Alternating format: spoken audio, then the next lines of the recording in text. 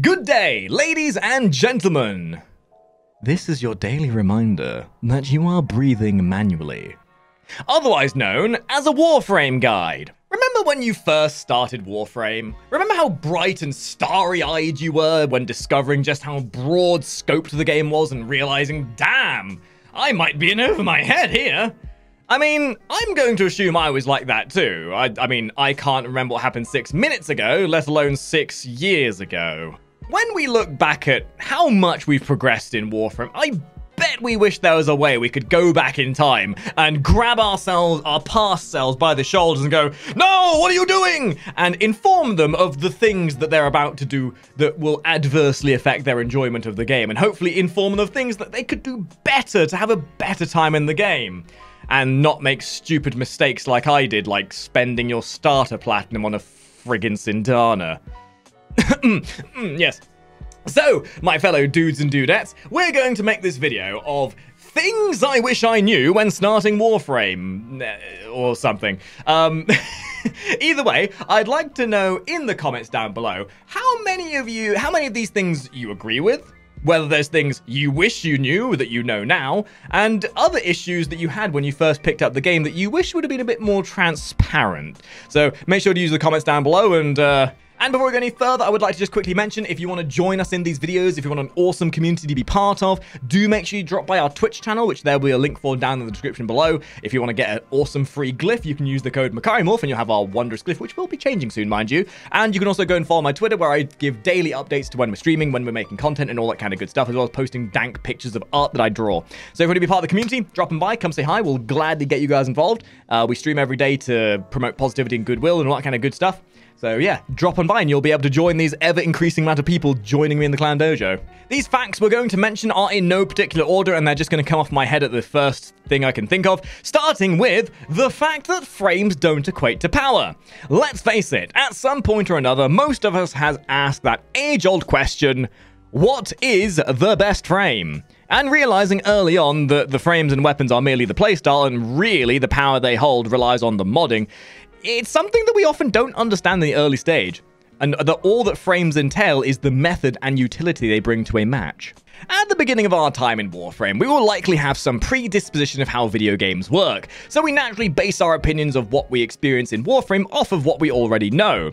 And with most of us, we all likely have played a game like WoW or Guild Wars or whatever else, and like where there is, in those games, there is a meta, if you will, that leads us to always wonder what is the best for that game.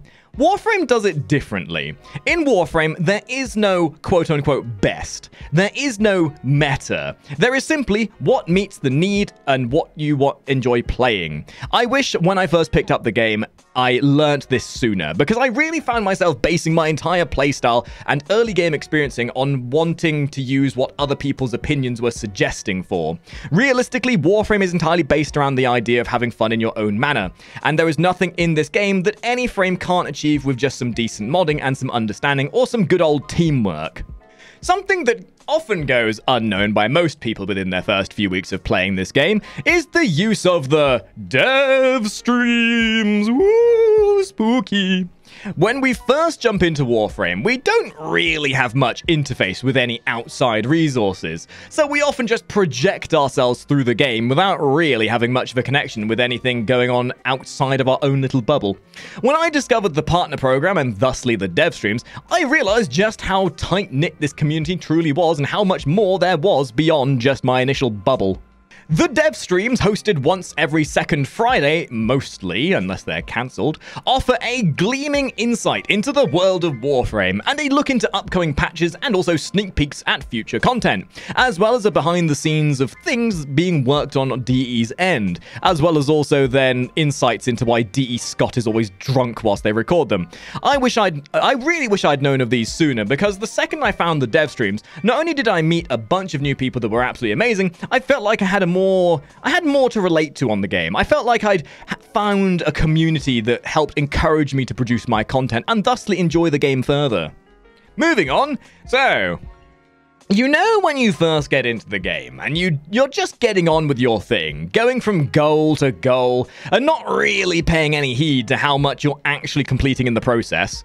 Well, A lot of us in the early stages, at least from my perspective of playing the game, don't quite realize that completing every node on a planet unlocks a mission type known as the Nightmare missions. These missions appear on an existing node and come with an additional condition to them to make them harder, and as a reward give you access to a range of different mods that can be perfect to complete certain builds with.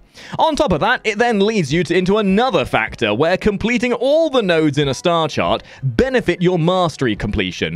And once all the star chart has been unlocked, you get access to the arbitrations, a mission type which makes you want to rage your tits off because when you die for good, but has an unbelievable rotation of rewards and endo grind potential. So I guess really what I'm saying is, I really wish I'd have known to be a bit more of a completionist in the early stage, rather than doing half-baked objectives, because it took me years to figure out why I was missing all this fantastic content. Another really big element that I didn't even know existed until somebody pointed it out were the syndicates. After I'd been playing the game for almost a year, someone said, "Hey, Makari!" And I replied with, "Yes, random viewer that I can't remember the name of." And he said, "What syndicate are you with?" And I just sat there for a few moments, perplexed as to what this weird thing he just talked to me about was. Long story short, I then got introduced to those lovely faction grinds and just how many art guns and cosmetics I'd been missing out on. So really, not only did I find that there was this whole world of extra content out there, but finding also that there were capturers and new things to sell for platinum, and one thing that I feel goes really underappreciated in this manner is you can literally farm relics with these syndicates with their reputation. These relic packs you can buy for 20k rep a piece, and they will give you 3 random relics of the existing relic pool. And for somebody who is as lazy as me, who can't be bothered to farm them in the first place, it gives you the option of vicariously farming relics whilst doing your regular content, so long as you slap one of your regalia for that syndicate on your body. Long story short, I really wish I'd learnt to figure out that there was a rep grind in this game. One thing I also wish I knew when I picked up this game was that by using the code Makari Morph, you can get a completely free and awesome glyph to spread the word of the top hatters. Yes, that's something I wish I knew when I picked up the game before I was even a Warframe partner and had a glyph. Ha ha ha! Use code Makari Morph to get a free glyph today. Other things I really wish I knew were the fact you can't trade crafted prime parts in Warframe, and just general trading etiquette as a whole. Like the fact that you can... Like things you can or can't trade as a whole. Or the fact you can trade prime mods, but they cost 1 million credits per time. That's a lot of money that I could have been spending on leveling my other mods. Also, the fact that you have Maru's Bazaar that opens up a more one-to-one avenue for selling your delightful wares. Like, who would have thought you could go to a relay, lift that left ass slapper of yours into the air, and share to everyone around you that you're selling a Stug Riven with 150% recoil on it for 500 platinum. I have seen this happen. Don't judge me. Point being is, it's fun to be able to not need the in-game marketplace chat system to sell your stuff, and to also have that more social experience while selling your gear, whilst you watch some dude trying to sell a Mesa Prime for 259 platinum and then wonder why nobody's talking to them. Also to find avenues where people are selling other delightful antiquities that you've been after for all that time. Okay. Guys, there's really a lot of things that I wish I knew when I picked up Warframe. I'm not the smartest kettle on the block, and I could go through each and every one of them in a defined manner. But this video needs to be about 15 minutes long, so I can get those premium YouTube ads while not boring your tits off. And if I do try and go for all in this video, it will likely be longer than 20 minutes. So let's quick fire things from now on, and with the things that I would have loved to have known when I started playing Warframe.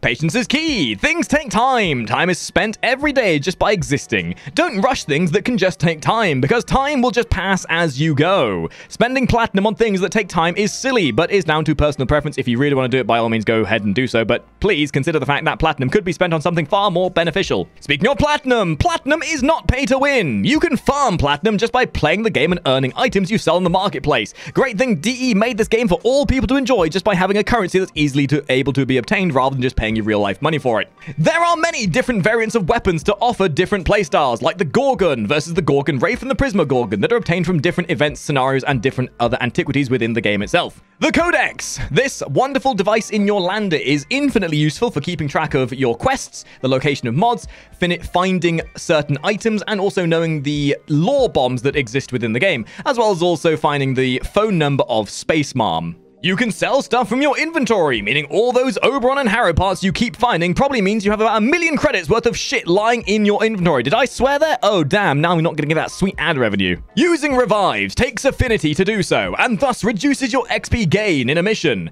And then, if you pay attention to it, you'll notice that your leveling progress you've made so far will have been reduced as well. Mastery has limitations, and these limitations apply to things like your daily rep earning that you get on a day-by-day basis, amount of trades you get in a day, and also locks you out of certain weapons, ribbons, and frames. So doing your research ahead of time will definitely pay dividends in this manner. You can use the modding station to dissolve duplicate mods for lots of endo, or transfuse them and sell them for extra cash, or you can combine them all together and get a new random mod by merging 4 mods together and hopefully getting something better than what you put in. In the early stage, this is supremely helpful and helps make ends meet when you're running low on endo or credits. And finally, although there are more that I could mention, the Clem and Maru's Bazaar weekly quest. That you may not notice these are in the little triangle icon on your overlay. You press that and you get a weekly quest for Maru and Clem. Doing the Maru's Bazaar quest will get you a guaranteed sculpture for some endo and a bunch of other endo related items as well. The Clem quest will then give you the ability of helping Clem on a mission and helping Darvo. And in the process, you'll get some Clem clones that will fight beside you and look all adorable and stuff, and are also ridiculously powerful. There are far more things that I wish I knew when I first started playing Warframe. But, like a really lazy content creator, I'm going to let you fill in the blanks. So if you have anything that you wish you knew when you started playing Warframe, leave it in the comments down below, and maybe you can help inform those who are just getting into the game themselves. Do you agree with me? Do you not agree with me? Do you think that my way of making videos is completely repugnant? If you do, like, that's just your opinion, man. If you feel like joining these many maces that are with me right now, again, come and join us on Twitch, go follow my Twitter, and I hope you've enjoyed this video, guys. And I will hope to see all of you amazing top hatters in the next video, where I definitely won't have an existential crisis about there being a hole in my wall at the moment, or kettles with phallic-shaped objects in them. So thank you for watching, and I'll see all you top hatters in the next video. Microphone, ta-ra!